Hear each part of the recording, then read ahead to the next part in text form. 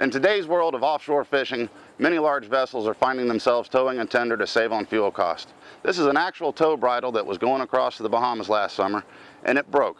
Had the owner of the vessel had an easy splice and an extra thimble on board, he could have saved himself a lot of time and trouble. Let me show you how simple it would have been for him to put this back together at sea.